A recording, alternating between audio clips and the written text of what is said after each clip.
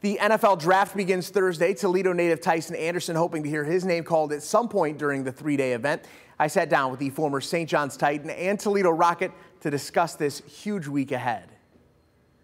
You're going to hear your name called in the NFL draft. What is that feeling like to know how close you are at this point?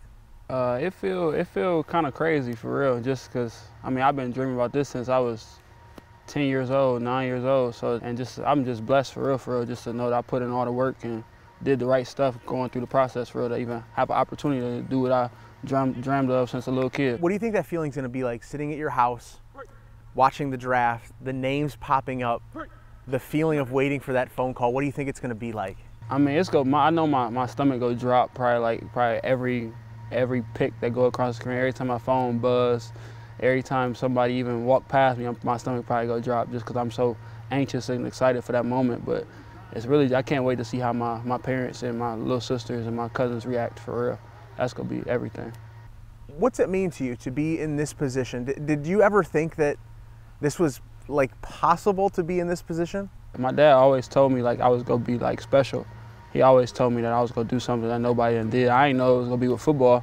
I didn't know what it was gonna be with. So my dad really prepared me for this moment since I was like a little kid for real, and just being right to people and working hard and being a leader and being respectful. So, I mean, shout out to him, because if it wasn't for him, I probably wouldn't be who I am today.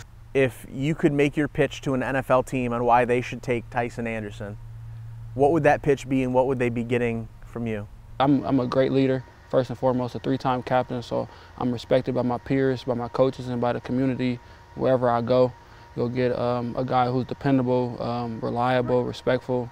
You'll get a guy who's probably the best special teams player in this draft, and you can cut the tape on and just go prove itself to be a guy who can play on all four levels of special teams.